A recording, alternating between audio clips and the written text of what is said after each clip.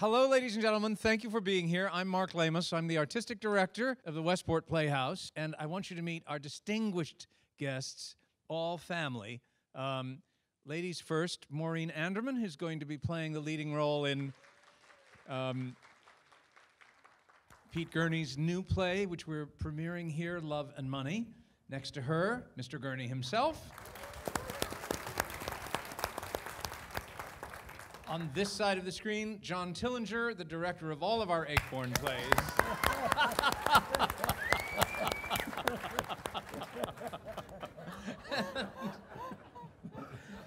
And Michael Yeargan, the set designer of Love and Marriage. Of Love and Money, and both the shows I'm directing this year, and Broken Glass, Arthur Miller's Broken Glass. Michael also did the set for The Dining Room here a couple seasons ago, and of Mice and Men before that. So anyway, it's a night for family. The family of subscribers, we're so grateful to you for being here with us. And really, when I was thinking about this today, the season we've put together for the coming year is really all about family in many ways. The subject of the plays are familial, and also a lot of the artists who are working on them have been here before, have wanted to come back, and I'm grateful they did. Our first show is an adaptation of a 17th century comedy by Pierre Corneille called The Liar. The adaptation was done by the brilliant David Ives, who's responsible for Venus in Fur and All in the Timing. He's a dazzling writer, a living writer, and he turned this ancient comedy into something rich, crazy, and wonderful, and also kind of moving and indescribably delicious. It's not at all like the work that the brilliant Richard Wilbur did on all of his Molière translations, which I'm sure a lot of you know. We did Tartuffe a few seasons ago. This is wilder and crazier. And to begin the evening, you're going to see the director of our production of The Liar, Penny Metropolis, who is in Ashland, Oregon. She has spent 20 seasons at the Oregon Shakespeare Festival. I knew she would be perfect for this play because not only does she have one of the craziest senses of humor I've ever known. I've worked with her as an actress. I've worked with her when she started directing, and I felt she would be perfect for this production. So without further ado, here's Penny talking about The Liar. Hi, my name is Penny Metropolis. I'm sorry I can't be with you tonight. This is a very unusual way for me to communicate. I always feel much more comfortable with a live audience, but I hope that I can convey to you how much I'm looking forward to coming to Westport and how much I'm looking forward to directing The Liar. It just so happens that Mark Lamos and David Dreyfuss are both very long-time friends of mine. Mark and I go back further probably than either one of us want to admit. I was delighted when he called me and asked me to direct The Liar and asked me to read it. I was even more delighted after I read it. This has to be one of the funniest and brightest contemporary comedies I've read in a very long time. I say contemporary. The original, of course, is by the French playwright Pierre Corneille from the 17th century. And his play was considered to be the one outstanding French comedy before Molière. Now, Molière was very young when he saw Corneille's work, but he acknowledged that The Liar influenced most of his writing. David Ives calls his play a translaptation of Corneille's comedy because he tweaked the play. He not only translated it, but he pretty freely adapted it. I think bringing it vibrantly from the 17th century into the 21st century. The Liar steers clear of a lot of the dark satire that happens with a lot of Molière's comedies. It instead is this sort of buoyant piece, very human piece, celebrating a magnificent liar whose name is Dorant. And we fall in love with him in spite of ourselves, just the way that we might fall in love with Shakespeare's Falstaff. like a great actor or an improvisatory actor, Durant spins these tales and mesmerizes us. He's like a high wire act. We watch him and wonder how he's going to get from one end to the other doing all of these tricks and turns. And we may be horrified, and we may be amazed, and we may be thrilled. And in the end, we are completely delighted by his prowess.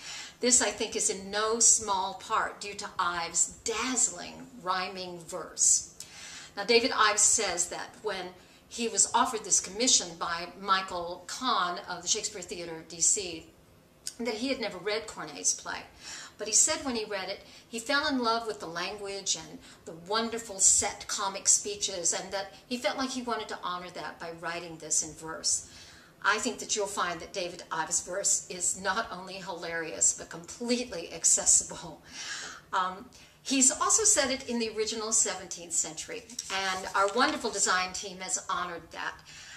Though we've taken our cue from Mr. Ives and given the 17th century setting and costumes a few fun twists and turns, just like the plot has many twists and turns, and every single character is a complete gem, very funny, very vibrant, and I think you can see that in the costume renderings. We've also assembled a wonderful cast filled with very talented and very charming actors whom I'm pretty sure you're going to enjoy watch dance through this play.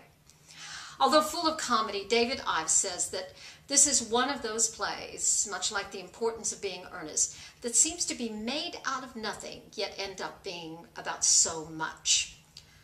I think we're lucky to have a David Ives who helps us celebrate and laugh at our foibles and remind us that we're not that different and haven't changed all that much since Corneille's day.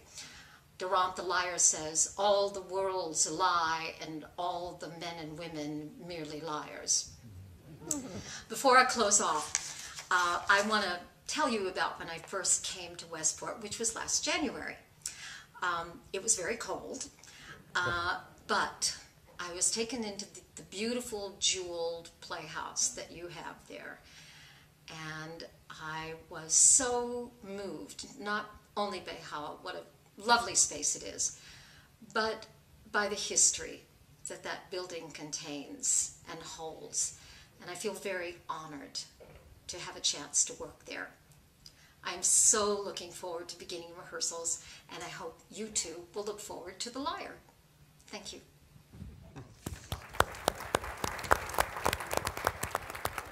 This is the young, exciting cast. It's an amazing cast of actors. I was at the auditions a few weeks ago and a nervous wreck because I thought, oh dear, we're not going to be able to find people who can pull this off. It's so buoyant and so light, but so deft. And she has achieved a cast of some of the most exciting young actors I've come across, and one a little bit older actor, Brian Reddy, a wonderful character man.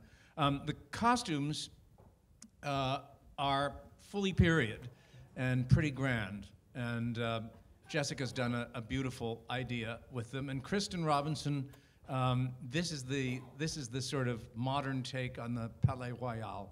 I think it's very handsome, and it's going to look beautiful on this stage. Kristen designed, gosh, Nora. I can't remember the brief. I was going to say the dollhouse. Nora for us last year. She's going to be designing not only The Liar, but also And a Nightingale Sang, which you're going to hear about in a few minutes. So that is The Liar. That's our opening production. Very, very exciting way to open the season. Our third production of the season is this world premiere by Pete Gurney called Love and Money. And we are thrilled to be co-producing this with the wonderful Signature Theater off-Broadway in New York. We just had a reading of the play there on Monday with Maureen playing the leading role, and learned a lot and also laughed a lot. It's a terrific play. I thought it would be best to just ask Pete and Maureen a bit to talk about what they're up to with Love and Money. Can you, Pete, give us some idea of where the play came from in your head? We'll try. Well, first let me just say this, because Maureen and I were talking off stage, and I was saying, I don't know how many plays I've had done here, but this is a very unusual situation for a town outside of New York to have not only supported and then recreated through Paul and Joanne a whole new theater with great acoustics. I hope you agree. I hope you can hear me. No jokes down there. And it's just very unusual, and for a town this size to have supported for so long and so professionally a theater of this magnitude and interest. So it's always a pleasure for me to be here. And then I think particularly today it's a pleasure because I think we are all beginning to realize the theater is the last place, artistic place, that a community can get together, where people can get together and respond communally to what's going on stage. Yes, you can go to a symphony, but you don't respond in the same way. You tend to respond internally to them. You don't get up in the middle of the movement and clap. But here, the theater is the last way that a community can only be created on stage through the actors and in the audience, with you. It's a major feeling, and I hope you all feel it, to say I'm a part of this whole enterprise. So I always love coming back to Westport because it's been very good to me over the years, and I'm very proud to have a play now done in this theater today, when the theater is a much more precious endeavor. So with that profound introduction, we'll try to, Maureen and I will tell you just a little about what you'll be seeing when we do Love and Money. I guess it starts really in August, am I right? Yeah. It starts in August. So Maureen? Well, all right. First, I just want to say, in 1993, I was privileged to create a new character for Pete in Later Life, which we did off Broadway, and then it was one of the plays. It was done here. And I did it with my husband, Frank Converse, and Carol Shelley. And so for me, it's a great honor to be involved in this new play by our esteemed and beloved playwright. It's a complex play. It's love and money. The central character, my character, Cornelia Cunningham, is a woman of indeterminate age, as Pete has said to me. She wouldn't have done it otherwise. No. I mean, men in their 40s play King Lear. So come on, I can move on a little bit. But she finds herself at this juncture. She's been led a very privileged, wonderful, full life as a wealthy WASP. And everyone in her immediate family, her children and her husband, are deceased. And she comes to this point of dispersing her gifts. And she decides to be philanthropic and give it away. And people don't want her to do that for obvious reasons. But she is in her right mind in doing this. And this is the conflict in the play. Her lawyer doesn't want her to do it. Her grandchildren, they don't care. But she may have an offspring of her deceased daughter that she didn't know about, who comes to claim his right to her fortune. And this is her dilemma. What does she do with this? She's a woman of so many colors. She's emotional, she's funny, she's witty. She speaks she describes things beautifully and completely. She's a very eloquent woman, a witty woman. She loves badinage, she loves sparring with people and teasing people.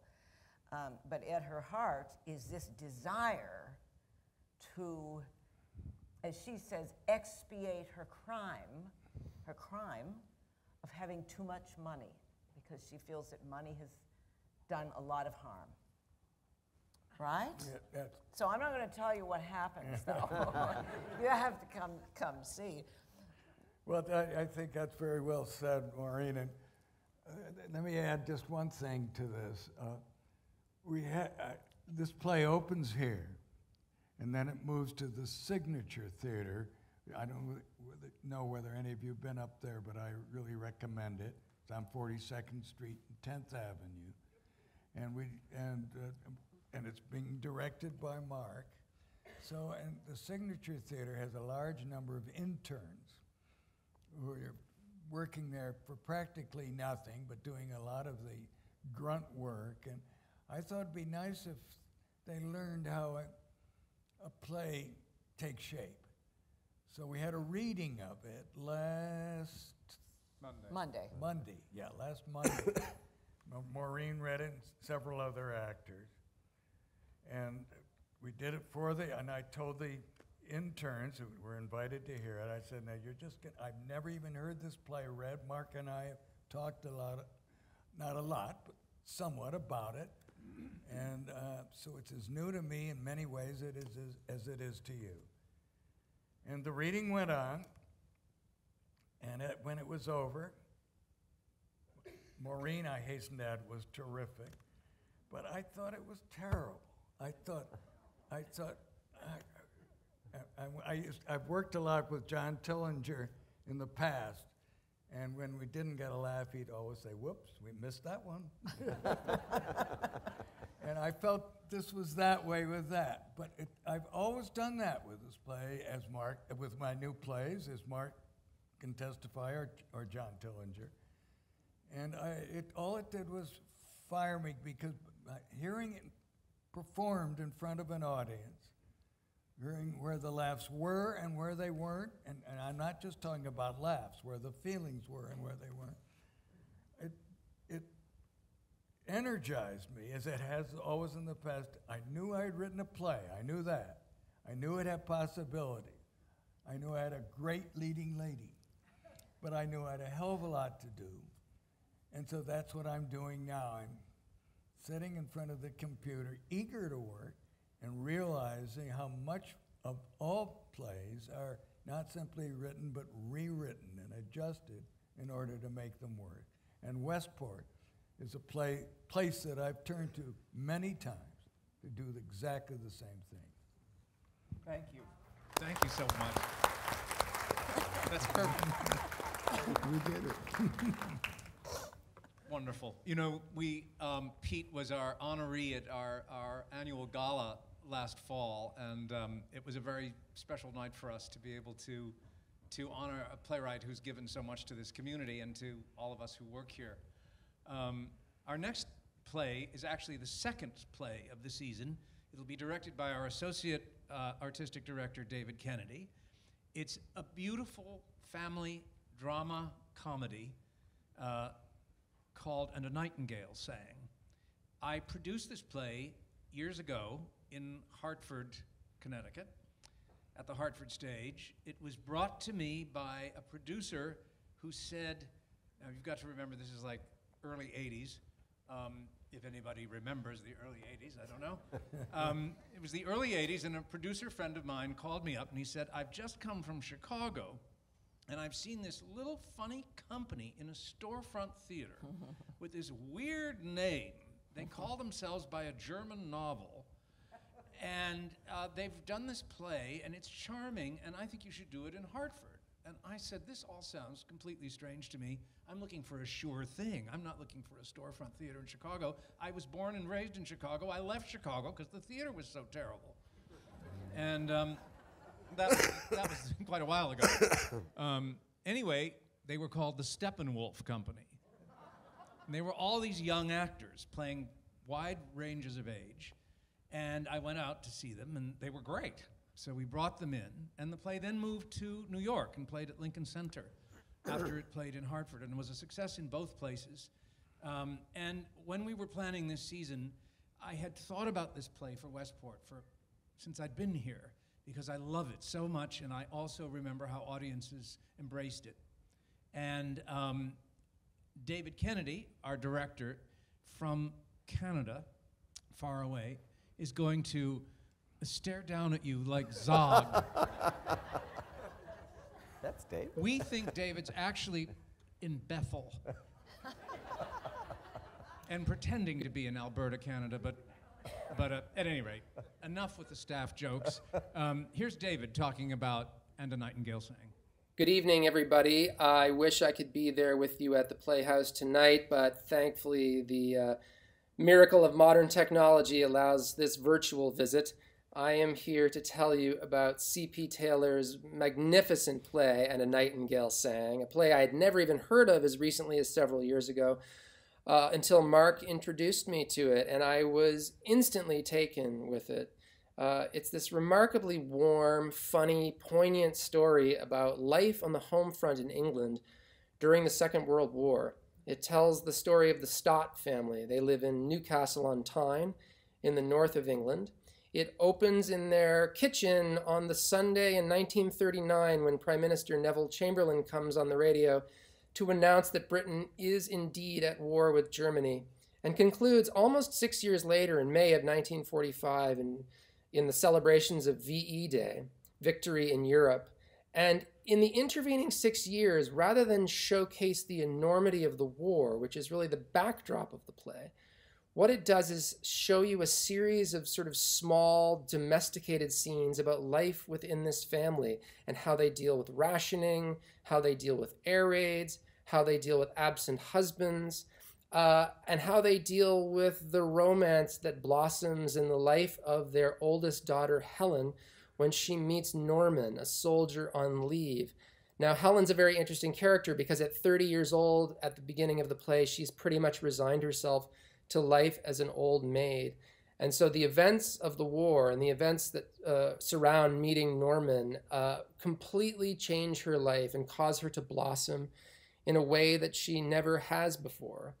So in some respects, one aspect of the play is kind of an ugly duckling story, someone who thinks that their life is really one thing, and then they discover the possibility for it to be another. And of course, that romance in the whole play, not only is it set against the background of the war, but it's set against the background of the kind of flourishing of musical culture during the war. There's all these extraordinary songs by Vera Lynn, such as And a Nightingale Sang in Berkeley Square, which is where the play gets its title from, The White Cliffs of Dover, and others that are really sort of the soundtrack of this family's lives. And also dominating the stage in any production of And a Nightingale Sang is a big upright piano on which the father, George, likes to bang out tunes in his way, both as a means of sort of escaping the madness of his family and also as a means of sort of entertaining himself and those around him. There's a really kind of convivial spirit in this play. There's also a sense of beautifully observing life as it is actually lived. So moments of great warmth and humor will be juxtaposed against moments of real poignancy, so that you really get the full spectrum of human experience in this play. And that's what makes it so extraordinary. The tone, the feeling, the mood is constantly shifting. So one minute you might be laughing, the next you might be crying, but you're always going to be fully in the center of this family's experiences and living life, living these events with them as they live them, and having the same kind of extraordinary experience. So I do think it's a remarkable play, a remarkable evening in the theater, and I really look forward to getting down to work on it and sharing it with all of you this June. So thank you very much. That's what I wanted to say, and I'll now turn it back over to Mark. And this is a part of Kristen Robinson's set design for the show. Absolutely gorgeous, very, very sensitively done. She's a young designer from Yale. One of her teachers was the man sitting next to me. And She was our Princess Grace Fellow a couple years ago, and the Princess Grace Design Fellow gets a chance here to assist all 5 designers of all 5 productions and then work on a production of her own. So it's a great opportunity for a young, gifted designer. And she is certainly that. Thanks partially to Michael. And now, here's John Tillinger to talk about bedroom farce. That's John. That's his name. What can you tell us? Well, I haven't read this play, so I can't tell you too much about it. I just hope it's good, and I hope you like it. No, I'm kidding. I have read it. The operative word is farce. It's, I don't know, some of you must have seen some of the plays I've done here. I think I've done 4 of Alan's plays here. And they are, they all have a gimmick, as it were.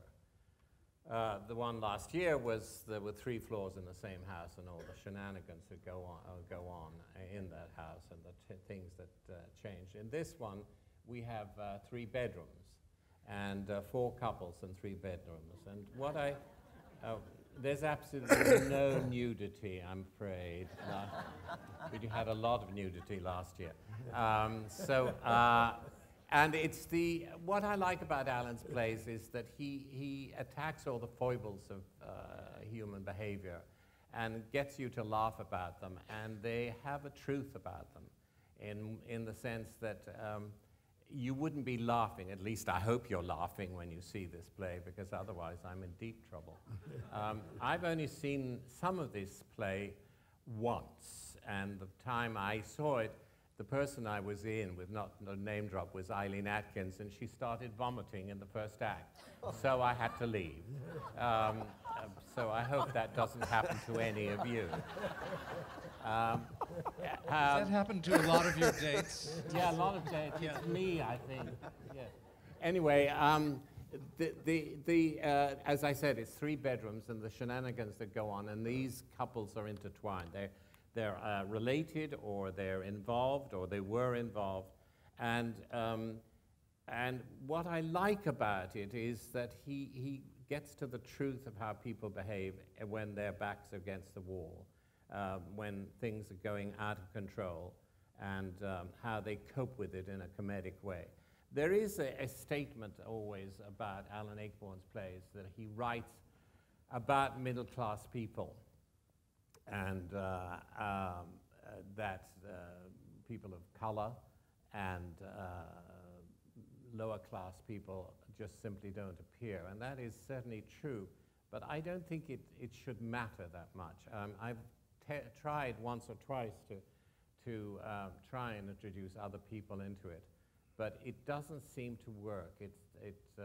I've always tried to look for somebody who might change shuffle the decks a bit. I enjoy the challenge of it, and it is terribly challenging because, as you saw last year, the getting into one part of the house and the other one still going on, or for those of you who saw How the Other Half Loves, where there were 2 different things going on at the same time in 2 different places. And I'm glad, and I hope that the cast that sort of been assembled so far, Paxton Whitehead will be back, C.C. Hart will be back, Sarah, oh God, Sarah, yes, well, Manton will be here, who was in Things We Do for Love, and most especially, I think, Carson Elrod will be here, and hopefully Geneva Carr, who did all of my Ayckbourns here. She's on Broadway at the moment, so I hope she has a huge hit, but it closes in time for rehearsal. What else can I say? The plot is so complicated and so extreme. The play was a huge hit on Broadway, as far as I remember, and there were 2 or 3 wonderful actors in it who won Tonys. I just hope that we can do it right. What I'm always confident about is that if Paxton's in the play, then I'm going to be okay. It's true. It's funny. Well, and if you're directing an Akeborn play, it's generally going to be okay. Yeah, It I is. try. Oh, it's wonderful. I just thought the work you did on last season's Things We Do for Love was simply impeccable, and the company was such a brilliant group of farceurs. For me, what I love about Akeborn the most is that, we do tend to laugh at people's painful moments, and somehow he has created such pain in them, and yet you still laugh. It's extraordinary. I used to sneak into the theater and watch from up there certain scenes of that production, because I loved the way it veered from tremendous pain to huge idiocy in seconds. And to watch those brilliant farceurs navigate that was a particular pleasure for me. You get some perks when you're an artistic director, and that's one of them. You get to watch other people's work occasionally. The last play of the season... And Mark was wonderful. I just want to add this. We had no idea whether this was working or not. And he came in and he started laughing, and I thought, it's going to be okay. Thank you. The last play of the season is very special for us because it's a celebration of the centenary of the birth of our Roxbury neighbor, Arthur Miller. Broken Glass was one of Arthur's late plays.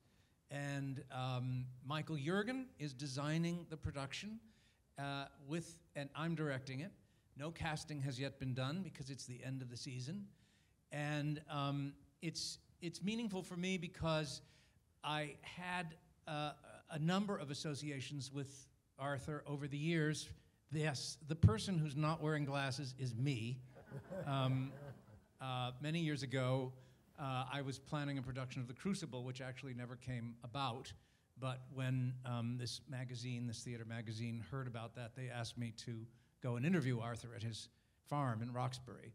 And I had already known him because as a very young actor, I appeared on Broadway in a terrible flop of his called The Creation of the World and Other Business, which if you read it today is actually quite a wonderful comedy. But no one wanted to hear comedy from Arthur Miller. The thing people don't realize about Arthur is that when you were alone with Arthur or at a dinner party with Arthur, and I think all of us know this, he was as funny a Borscht Belt comedian as any... he would tell the most outrageous, terrible Jewish jokes. I mean, wonderful. Absolutely howling with laughter, everybody around the table.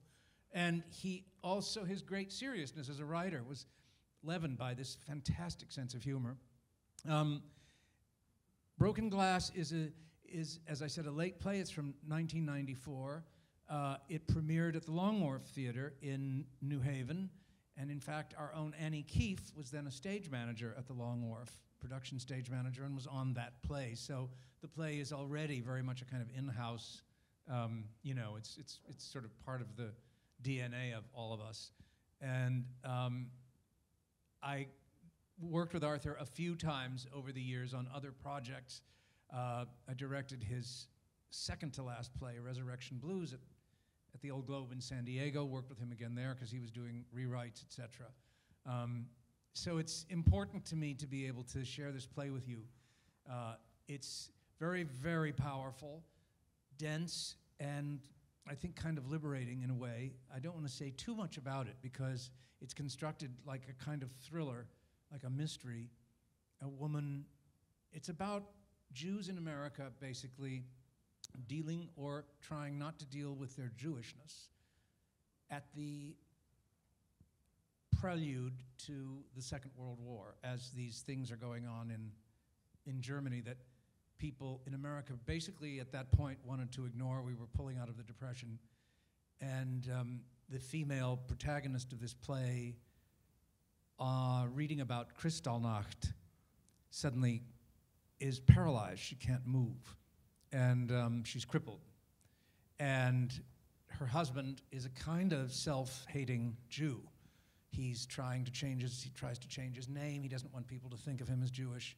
So it deals with these really important issues about identity, about history, about how how we let the world affect us or reject those feelings and keep them at bay. Because it's at the end of the season, working on it hasn't begun with Michael and me. So we thought it would be interesting for you, maybe not, to sort of hear about a little bit about how we work together, because we've worked together so many times on so many productions that we kind of have a shorthand, a really shorthand. I remember before Michael speaks, when we first started working together, it was a kind of forced marriage. I had to fire a designer. I was doing a production of As You Like It, and she just was not getting it, you know, and I had to let her go. And the costume designer who was on the production said, "You should meet this guy I'm working with at Yale, Michael Yeargan." I said, "Well, okay, I'm desperate. I'll meet anybody. Just, you know, let's have a meeting." And he came to my apartment, and he had a million ideas, one of which I remember involved live chickens on stage. Do you remember that?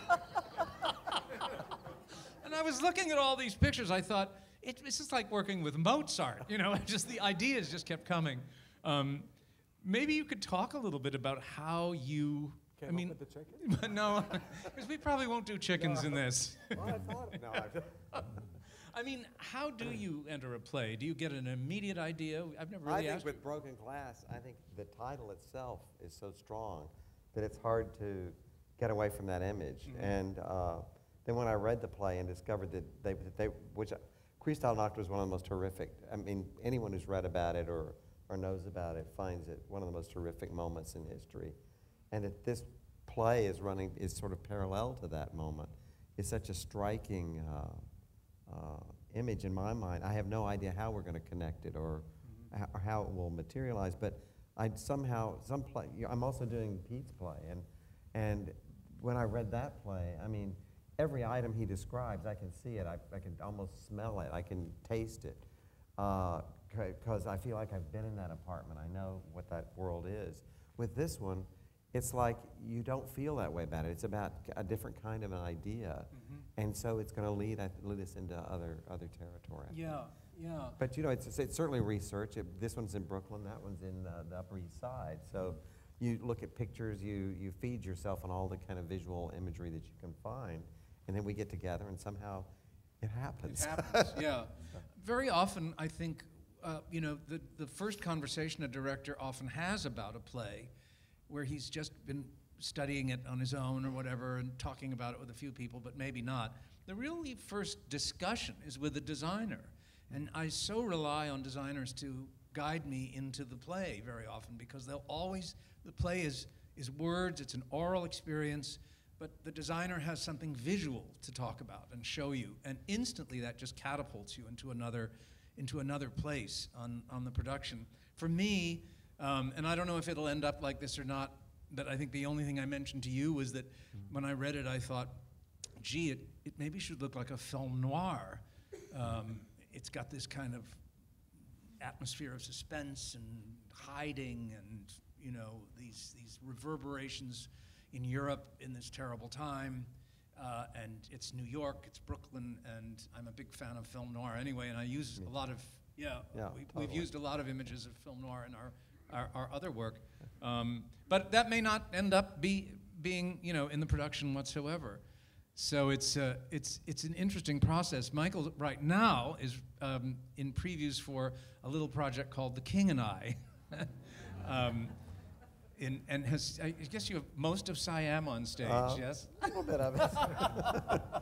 It's, you know, one of the things that's difficult about talking about Broken Glass or anything else right now is that when you're involved, when you're in the theater with a play, especially when it's in preview, it's like you really just have blinders on it. It's really hard to think about anything else. And so I feel like I've just come from Siam to come up here to talk to you, because I'm inundated with it, you know. Yeah. But in a way, it's a wonderful relief. It's almost like what you were saying about hearing your play read for the first time. It's like suddenly we get it all up there, and we've been working on it for so long, and you go, oh my God, this is just awful. The painting is terrible. You just go through all of this, and it's like moving into a house for the first time. You have to get used to where the furniture is. So when you wake up in the middle of the night and try to find the bathroom, you don't trip over the Siamese jug or something. You know? It's that kind of thing. It is we go through a process called technical rehearsals, which I know some of you come and watch a bit. And these are the rehearsals that take place 3 long days from noon to midnight and longer, really, starting much earlier for a lot of the crew and a lot of the design staff, etc. These long days where you do sort of move into a production physically. You've been in a rehearsal hall. You've all been dressed like this. Suddenly they're in 18th century costumes. They have wigs that are painful. They can't see because they can't wear their glasses. You realize the tree is in the wrong place, even though you've blocked the whole play around the tree. We've got to move the tree 10 feet. All of a sudden, everything changes, and it's an extraordinary way to make, to go through your life, to be always having to kind of readjust the picture. But as Michael said, you kind of move into the play. So many times you've come to the first tech, no matter how busy we've all been or whatever, and you'll say, oh, I'm so glad to be here. I just finished doing that. Now I can focus on this. Because there's a kind of energy in this room you can't imagine when everybody sitting here is just working on what's on this stage to find the vision, to find how the play wants to breathe, what it's saying to us. A lot of time in a tech rehearsal, you just watch and listen. I always say, let's not expect this to be what we had in the rehearsal hall. We're in a different space entirely. The lights are dark. The lights are on stage. We're adjusting all of that.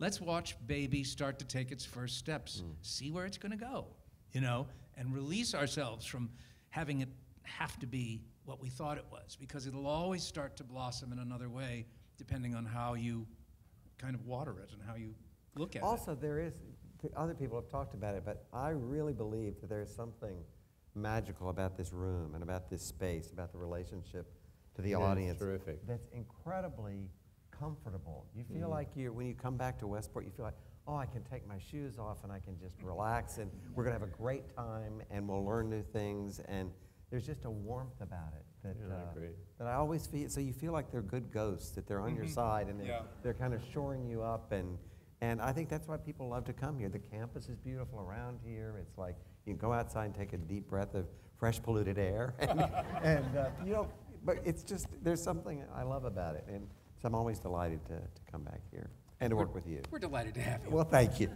And we're delighted. We're really delighted to have you. We begin this process by sharing all of this stuff with each other. The ultimate sharing is to send it out to you and to have it be, as Pete said, this kind of visceral conversation that happens. It's getting rarer and rarer as we look into our electronic devices. Getting rarer and rarer as we kind of close ourselves off to have a communal experience that's a kind of contact sport with living, breathing actors in front of you, creating something for you to respond to climb into, to think about, to laugh at. So I hope you'll enjoy this season. Thank you so much for being here tonight. I really appreciate it. Thank you.